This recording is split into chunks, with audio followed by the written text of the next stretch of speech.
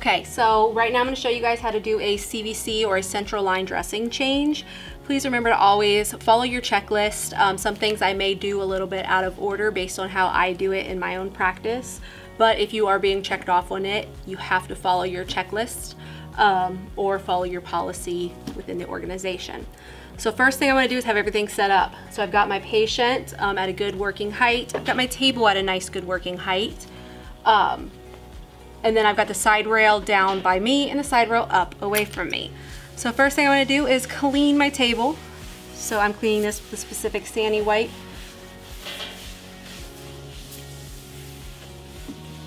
And then we're going to throw that away in the trash. You want to make sure that dries completely. Strong. All right, now I'm going to get my stuff. So this is a central line dressing kit that we have here. Make sure that it has everything that you need, because some of them don't have a bio patch like this. Some of them don't have a stat lock, which we would have this in a package, but here's the stat lock. We have ours set up specifically so that way they don't stick to our mannequins. There are also some kits that have the stat lock already embedded in the kit. There are also some that don't use the stat lock at all. And then the Tegaderm, or the clear dressing, has that kind of medication in it to help prevent infection on our patient. But I'm going to show you guys how to do it with what we have available. So first thing I want to do is hand hygiene. So you always want to clean your hands. I always like to have an extra set of sterile gloves. There's one in the kit and you need another one, but like I said, I like to have an extra. Then you want to open up a couple alcohol swabs. You're going to need these to remove the stat lock. So I like to put them where they're not touching the table. Usually 2 will be good, so we'll just use 2 for right. Well, we'll do another one just so that way it's standing up. Okay, you guys can see I've got these standing up. That way they don't touch the table. All right, walk into your patient's room, check the order, introduce yourself, and let them know you're going to do a dressing change. I'm going to expose the patient. And you want to tell your patient, make sure throughout this entire time you move as little as possible. Also, I'm going to have you turn your head away from the site. I'm going to put a mask on you here in just a moment. So, when you open up your kit, remember, every sterile kit's an alligator, so you always open it away from you. I can go around if I need to.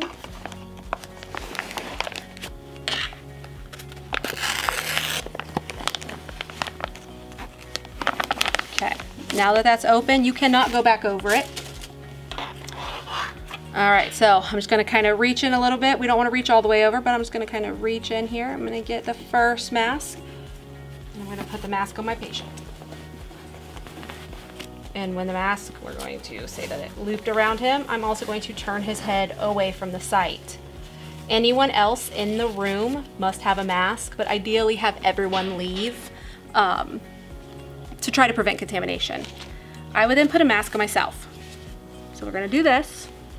Now I am going to remove my mask just so you guys can actually hear me talking, but make sure throughout this entire time you leave your mask on. Okay. Then I am going to put in a regular pair of gloves. During this time, you need to make sure that you never turn your back on your sterile tray. If my back goes to this tray, it's no longer sterile. I'll put on a regular pair of gloves. And as I'm doing this, we got to take off our dressing. So if we're over here, this kind of dressing has what we call pants. So you got to take the pants off of the mannequin. And that's just this extra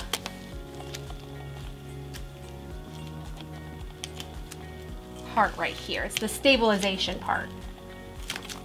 Okay, you can see it kind of goes up underneath that patient.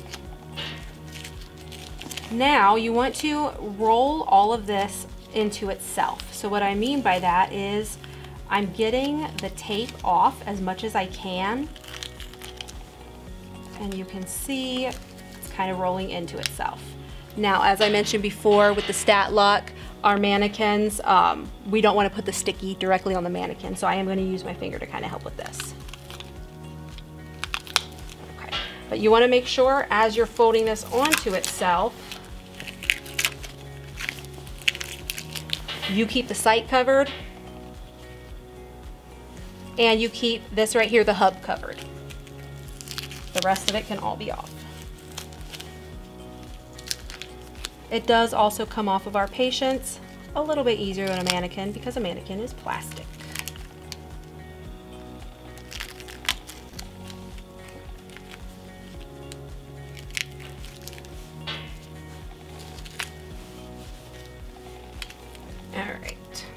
I'm gonna go ahead and pull this off because, like I said, it's not stuck to our mannequin the same way that it would stick to a patient. Okay, so that's kind of like that. Now I'm gonna discard my gloves. After you take gloves off, you always perform hand hygiene. Okay, here's where there's some variation of what you can actually do. Some people get their kit set up right now, and some people like to wait until the second round of sterile gloves. I'm gonna go ahead and just pinch in here and grab my first set of sterile gloves. But I'm going to put things in. So in this situation, we have the bio patch. We also have the stat lock. So as I mentioned, we do put Velcro on our stat locks. That way it doesn't go against our patients. So I would open this up in a sterile fashion and put it in my kit. Now I'm going to open this up in a sterile fashion. So you want to open it, remember, away from you, like it's an alligator. And then just drop it into your kit about 6 inches or so above. I'm going to move my kit off to the side because if I don't move my kit off to the side, I risk covering it up with some of the sterile gloves, and you don't want to do that because that would no longer be sterile. So we're going to open these up. You can watch the previous video of how I do sterile gloving if you want a step-by-step detail.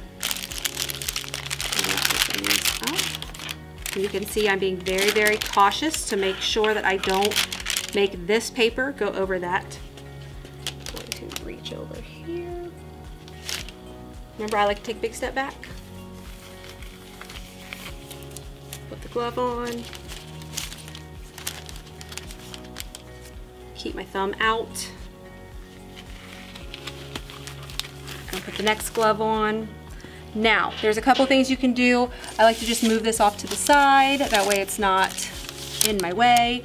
Remember, now my hands are sterile, just like my sterile kit. At no point in time can I turn my back on the kit, and I have to keep my hands in front of me at all times. So I'm gonna scooch my kit over here towards me a little bit. I'm gonna go ahead and prepare it. Again, some people do this at a later step. There's a lot of things in this kit that we don't need for this specific skill. So I'm gonna take out the drape, tape, alcohol swabs, Sanny hands, that's just hand sanitizer. This extra gauze here. So what I want to do is keep a no sting barrier film. At this point in time, I would tear it open and just have it setting in my kit. I'm not going to do that right now because we don't want to put that barrier cream on our mannequins because we'll never get anything off of it. Then I also have my stat lock. I kind of move the wings, these are little wings, just a couple of times, not a lot. If you do it a lot, you risk breaking them off, but just a couple of times. That way I make sure that it's loose enough. And these little blue guys in here, you want to make sure that they're also loose enough because sometimes they like to get stuck. So I need, and then there's a tegaderm right here. This is where some of these tegaderms have the chlorhexidine that you'll find on the bio patch. I like to separate my bio patch like that. And then this right here is the ChloraPrep. That's the stuff that's going to clean the insertion site. So now when I go up to my patient, I'm going to pick a sterile hand and what we call a clean hand. Some people call it a dirty hand. Basically, it's the one that's not sterile. So I'm going to take my clean hand. I like to make my sterile hand by the patient's head every time. It helps me avoid contamination. So I'm going to take my clean hand, and you want to pull the dressing off in one nice swoop. If the bio patch, which happens to be right here, if that bio patch does not come off, you can use your sterile hand and pick it up. Okay. So now we're going to throw this in the trash. Then I'm going to take my clean hand again, and you need to pop open your wings. So to do that, you might need to use your thumb and pop it. Again, this is a little bit different just because it's not stuck to our mannequin. So we've loosened it. You're going to pick up this sterile, or pick this up. You can use your sterile hand if you want to stabilize, which is completely fine, but make sure that these fingers don't touch the patient. So we're gonna do that. Now I'm gonna use that clean hand and grab that alcohol I opened up earlier. We're gonna scooch that out of the way. Opened up earlier, and you're going to clean around that stat lock. So normally this paper is gone, and this is stuck directly to our mannequins, but as I mentioned, we've got Velcro, and that just helps so that way it doesn't stick to our mannequins permanently. Then I would throw that out as well. You might have to use alcohol to get it off. Now I'm going to use my sterile hand and I want to assess my site. You want to look at it. Is there any redness, swelling, drainage, any of that kind of stuff present? And then you want to feel it. Is there any crepitus? Crepitus is that like Rice Krispies, the little popping. Is there like a warmth to it? You can feel swelling as well. Make sure that as you're doing that, you just verbalize and you assess everything that's on your checklist. So we've done that. Now, I'm gonna leave this here. I'm gonna take off my sterile gloves, clean my hands, and get ready to actually clean the site. Be very, very cautious at this point in time, just because if your patient moves around a lot, they could easily pull out their PICC line. It is not necessarily sutured in. This one, for example, is not. Some central line dressings are. So we're gonna take it off sterilely. Gonna grab that middle, pull it off, go underneath, and pull it off. Okay. Now I'm gonna kind of move some things around here. Remember, my little kit right here is sterile, so we gotta be very careful with him.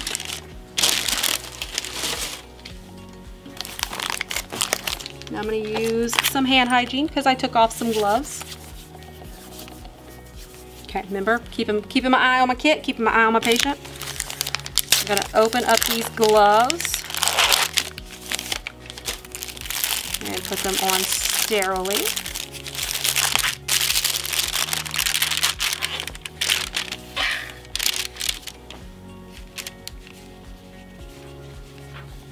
Okay, take a step back. Put them on like so.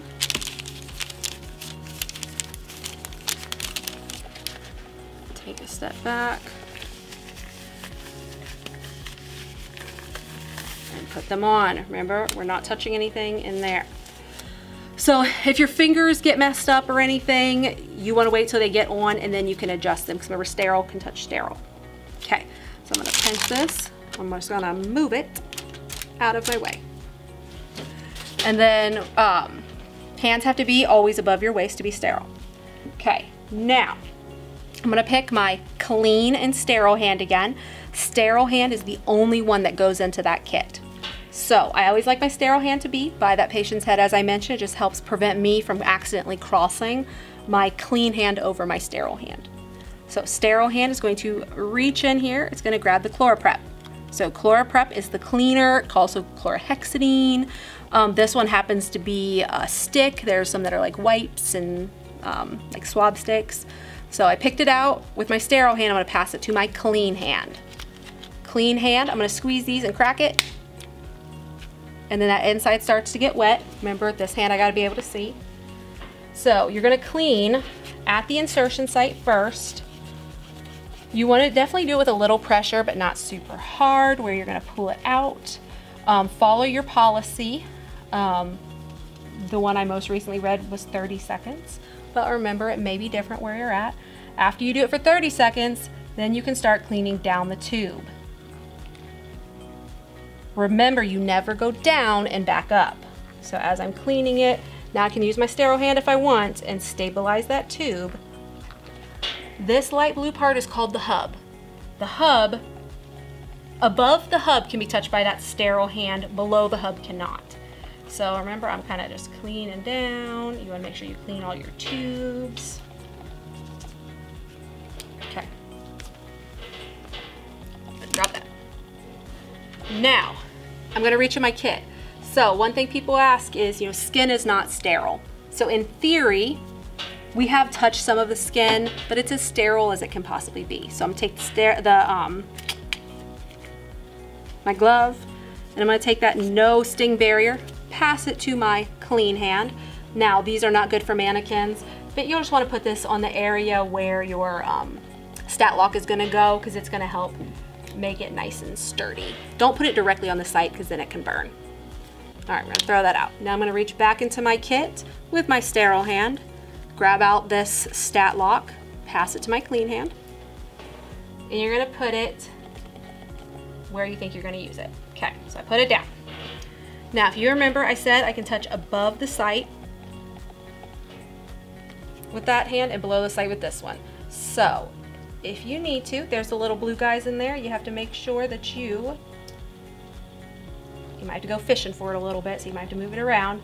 And then you're going to use your clean hand and you're going to push the things closed. You will have to push on your patient a little bit.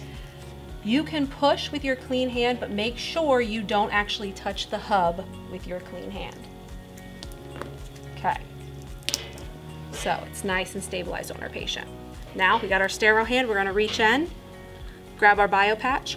This is the only time you're not going to pass it to your clean hand, because BioPatch is sterile.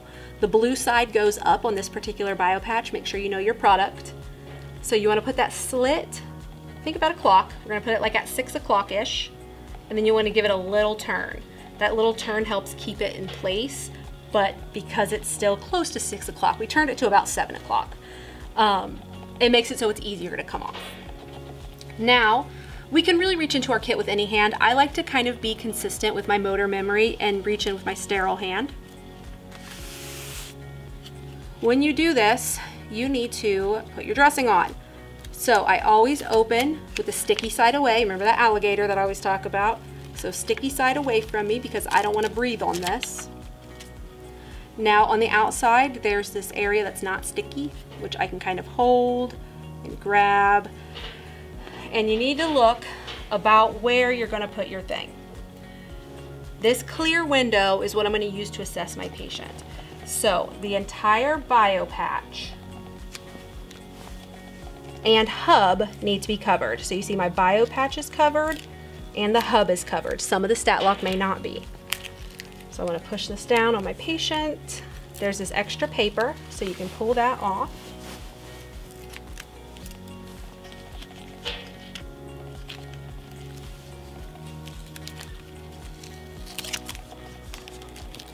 And some of our products, this white part is heat activated, which makes it stick more. Not all products do that, but I like to rub it because the heat from me and the patient is going to make it stick better. Then these are the pants. Make sure you're careful when you pull them off, because sometimes they like to get curled up. We're going to take it off like this. You can lift up your cords, and this is going to go underneath. You want it to be as close to the tubes as possible. Prevent as much bacteria from being able to get up. Okay. And then you're going to use your label and label it with the date, time, and your initials so they know who actually did the dressing. And make sure you don't put it over top of that clear field so you can't see. And now we're going to go ahead and cover up our patient. At this point in time, I would remove my sterile gloves.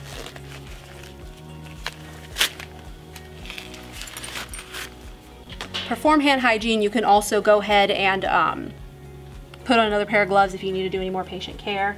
I'm going to take off the patient's mask and my mask at this time. Then, as always, lower your patient, the bed to the lowest position, side rails up, and make sure your patient has everything that they need.